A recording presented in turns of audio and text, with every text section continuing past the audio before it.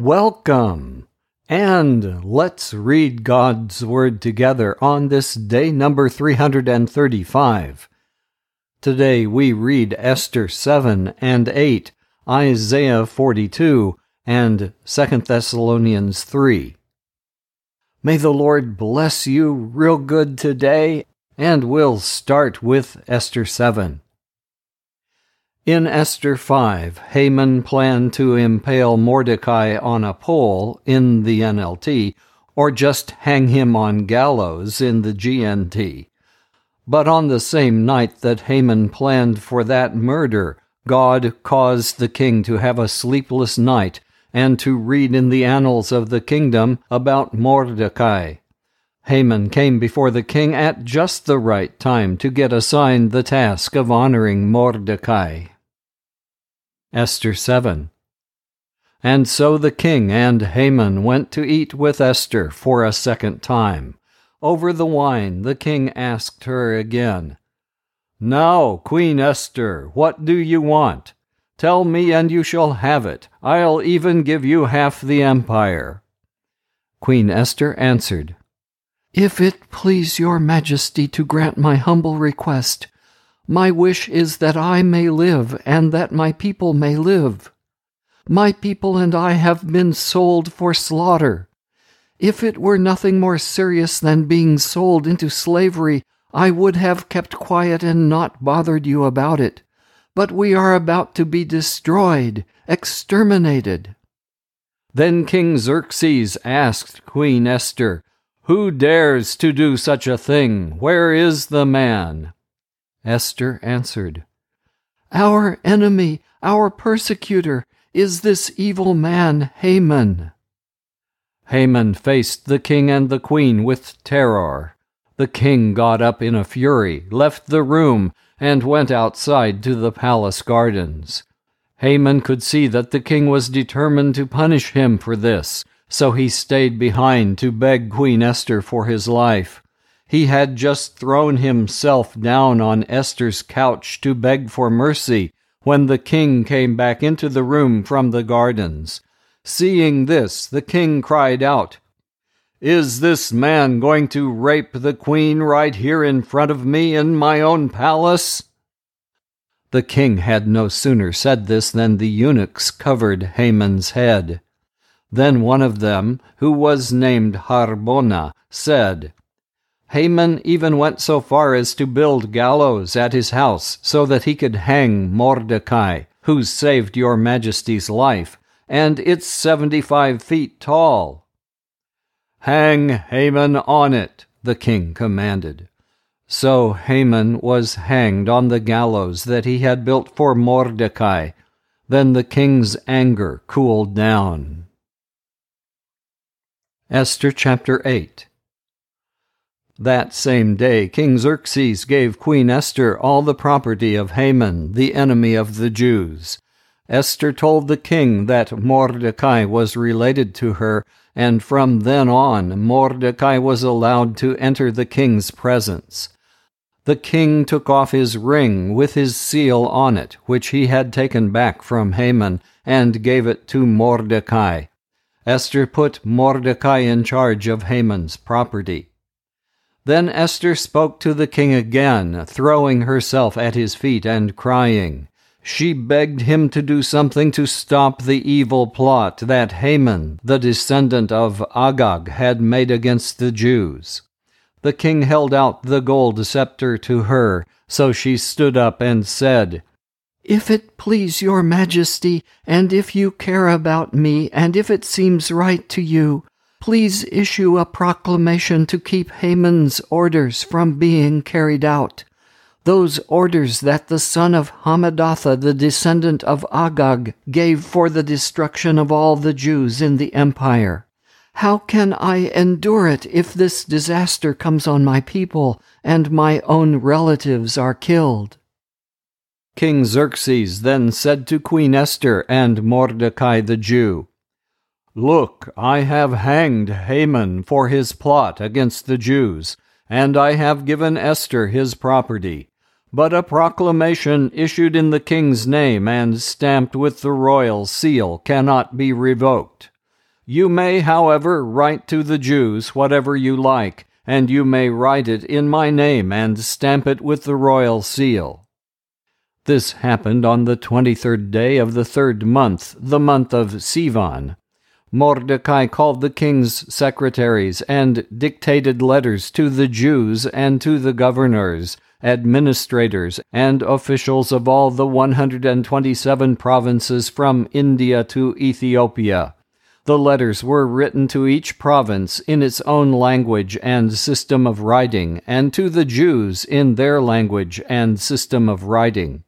Mordecai had the letters written in the name of King Xerxes, and he stamped them with the royal seal. They were delivered by riders mounted on fast horses from the royal stables.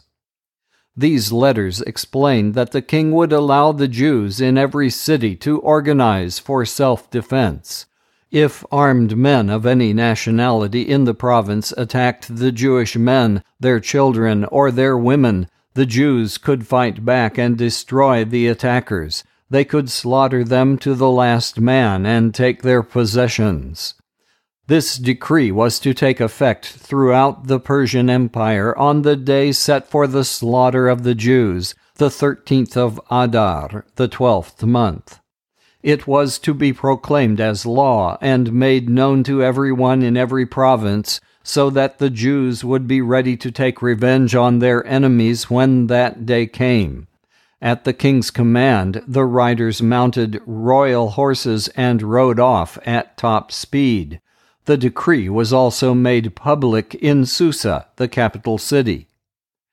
Mordecai left the palace wearing royal robes of blue and white, a cloak of fine purple linen, and a magnificent gold crown. Then the streets of Susa rang with cheers and joyful shouts. For the Jews there was joy and relief, happiness and a sense of victory. In every city and province, wherever the king's proclamation was read, the Jews held a joyful holiday with feasting and happiness. In fact, many other people became Jews because they were afraid of them now. Let's open to Isaiah 42. In Isaiah 41, we again heard God predict the future and challenge Israel's idols to prophesy or do anything at all. Isaiah 42. Heading: The Lord's Servant.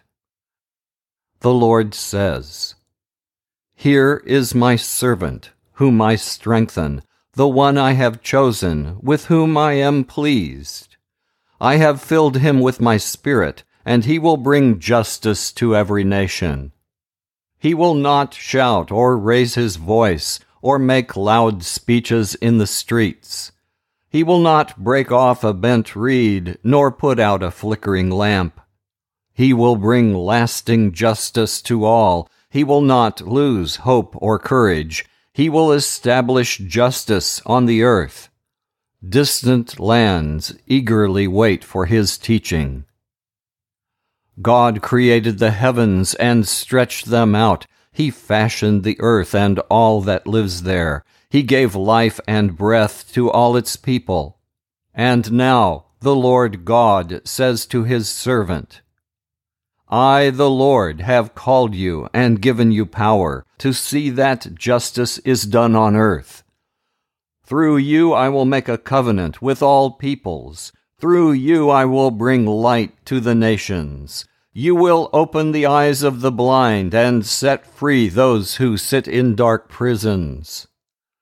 I alone am the Lord your God. No other God may share my glory. I will not let idols share my praise. The things I predicted have now come true. Now I will tell you of new things, even before they begin to happen. Heading: A Song of Praise. Sing a new song to the Lord. Sing his praise, all the world. Praise him, you that sail the sea. Praise him, all creatures of the sea. Sing, distant lands and all who live there. Let the desert and its towns praise God. Let the people of Kedar praise him. Let those who live in the city of Selah shout for joy from the tops of the mountains. Let those who live in distant lands give praise and glory to the Lord. The Lord goes out to fight like a warrior. He is ready and eager for battle. He gives a war cry, a battle shout. He shows his power against his enemies. Heading: God promises to help his people. God says, "For a long time I kept silent. I did not answer my people. But now the time to act has come. I cry out like a woman in labor. I will destroy the hills and mountains, and dry up the grass and trees. I will turn the river valleys into deserts, and dry up the pools of water. I will lead my blind people by roads they have never traveled. I will turn their darkness into light, and make rough country smooth for them. These are my promises, and I will keep them without fail. All who trust in idols, who call images their gods, will be humiliated and disgraced." Heading: Israel's failure to learn. The Lord says, "Listen, you deaf people. Look closely, you that are blind. Is anyone more blind than my servant, more deaf than the messenger I send? Israel, you have seen so much, but what has it meant to you? You have ears to hear with, but what have you really heard?" Isaiah speaks. The Lord is a God who is eager to save, so he exalted his laws and teachings, and he wanted his people to honor them. But now his people have been plundered. They are locked up in dungeons and hidden away in prisons. They were robbed and plundered with no one to come to their rescue. Will any of you listen to this? From now on, will you listen with care? Who gave Israel up to the looters? It was the Lord himself against whom we sinned. We would not live as he wanted us to live, or obey the teachings he gave us. So he made us feel the force of his anger and suffer the violence of war. Like fire, his anger burned throughout Israel, but we never knew what was happening. We learned nothing at all from it. And now we open to 2 Thessalonians 3. The Thessalonians must have wondered how they would hear of Jesus' return, given that Jesus would touch down so far from them at Jerusalem. We will be able to anticipate Jesus' return by whether the man of lawlessness has appeared, has drawn away many people by working powerful miracles, and has usurped God's position in the temple. Note that God has not given us the order or timing of these events in relation to what was foretold in 1 Thessalonians. 2 Thessalonians 3.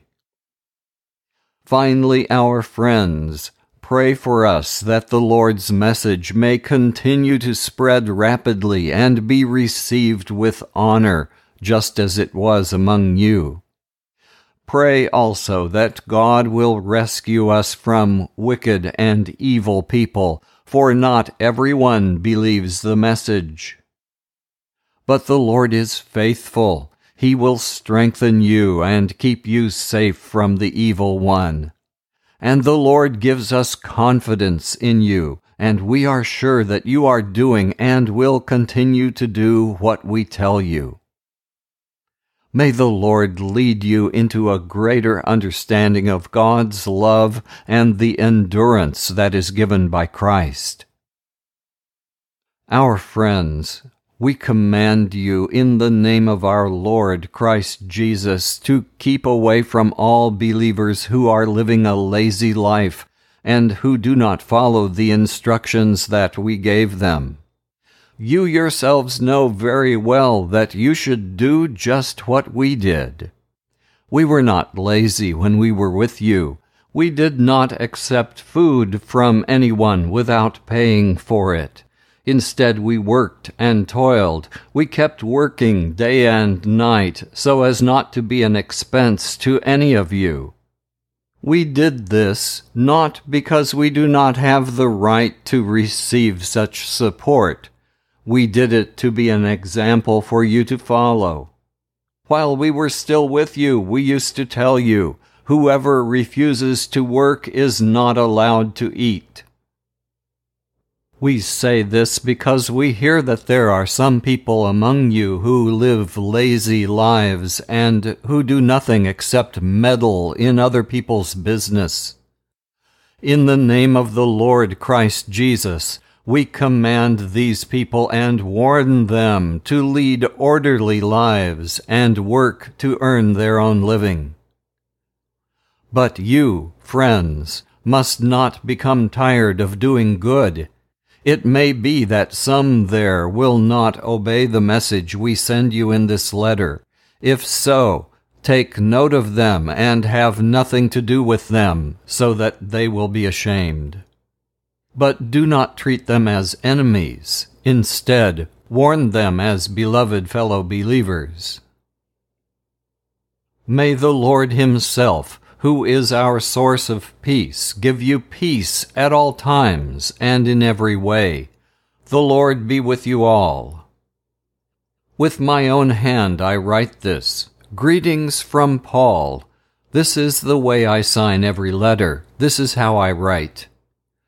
May the grace of our Lord Christ Jesus be with you all.